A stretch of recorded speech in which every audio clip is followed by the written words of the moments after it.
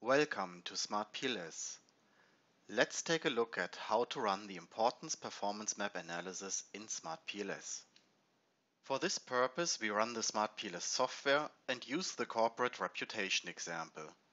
Double-click on Extended Model to open the extended model. We are interested in running the importance performance map analysis for the key target construct customer loyalty. To run the analysis, click on Calculate and select the Importance Performance Map Analysis. Now the Start dialog opens. Here you have to select your key target construct. Our key target construct in this analysis is customer loyalty. Next, we decide to include all predecessors of the selected target construct, customer loyalty, into the importance performance map analysis.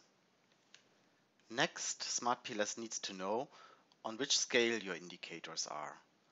All indicators in the corporate reputation example have a scale from 1 to 7. You need to make sure that the correct minimum and the correct maximum value appear here in the ranges. Otherwise, correct them manually. Now we are done with the IPMA settings. All other settings for the partial least squares algorithm, the missing data treatment, or the weighting of data can use the defaults of SmartPLS. Click on Start Calculate to run the importance performance map analysis. After running the IPMA, the default report opens. Under Final Results, we click on Total Effects.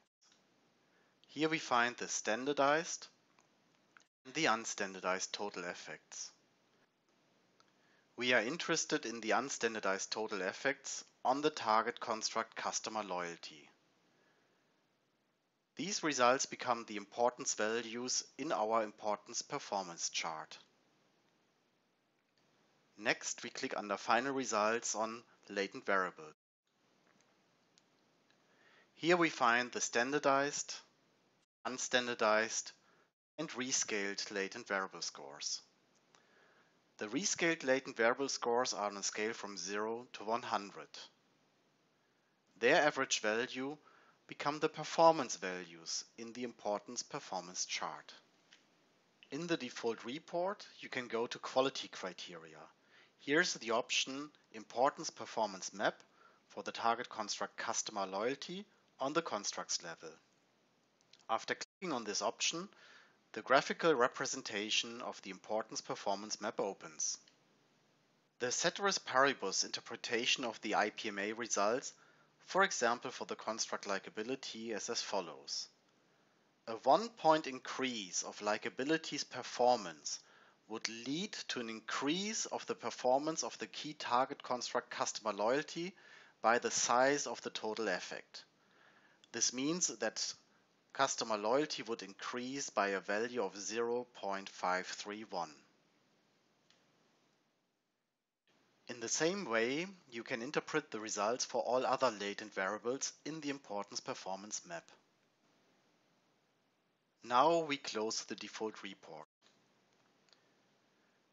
After closing the default report, we see the IPMA results in our modeling window. The numbers in the latent variables are the performance scores. And in the structural model, we see the total effects, namely the unstandardized total effects from one latent variable, like performance, on competence, or from customer satisfaction on customer loyalty. Thereby, we can also visually inspect the IPMA results. In the left lower box under Calculation Results, you find some options to display different things in the SmartPLS modeling window.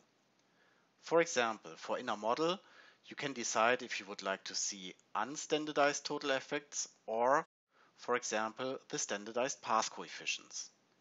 Just click on the combo box and make your selection. You can also decide if you like to highlight some paths. The default setting is off, but you can also select, for example, Use Absolute Values.